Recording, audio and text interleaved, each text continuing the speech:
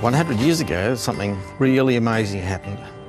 There was a special airmail flight and it flew right over the top of your school here. The tiny hamlet of Mummulgum in northern New South Wales is hardly a household name, but back in 1920 it was part of a crucial moment in history, the nation's first official airmail delivery.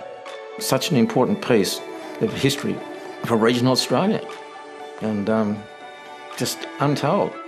Out of it we've come to have better communication, much quicker communication, and an industry that employed thousands and thousands of people.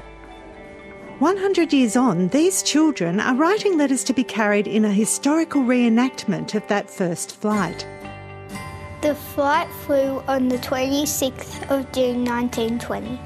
It was carrying an astonishing 8,000 letters. That's a lot. The story these children are discovering was nearly forgotten until stamp collector Jeff Wotherspoon and the members of the Lismore Stamp Club decided to research their town's postal history. Back in 1920, the social development, social fabric of all regional communities revolved around the post office and mail. It would take about 4 to 5 days to get a letter through to Sydney and then another 4 to 5 days to get back. It was critical that communication be improved. When Jeff started digging into Lismore's archive, he discovered the event that was critical in the history of Australian airmail.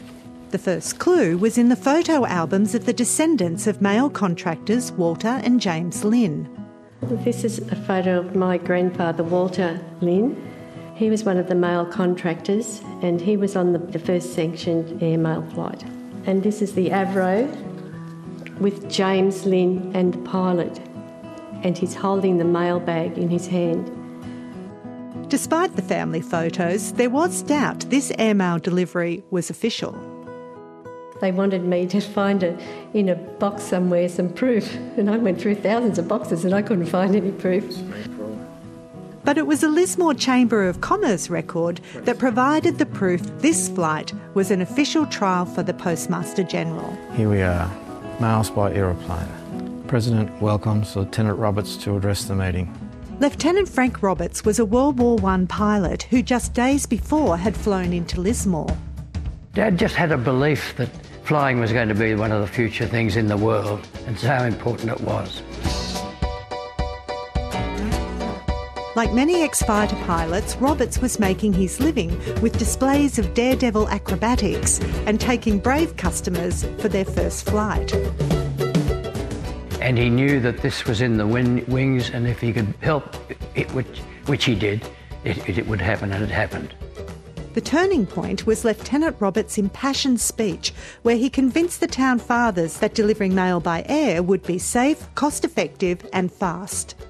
As a result of the whole presentation, not just my father, they decided to go ahead with it in a matter of 2 or 3 days.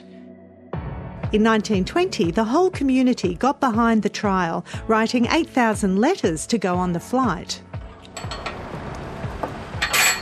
Today, history repeats. Schools, Australia Post, the Vintage Car Club and even a modern-day biplane aviator have volunteered to help reenact the original flight.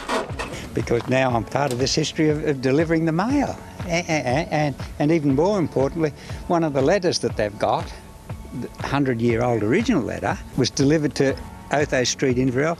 My dad lived in Otho Street, Inverell. So, I mean, I didn't know that until today. So there you go, that's why I'm here.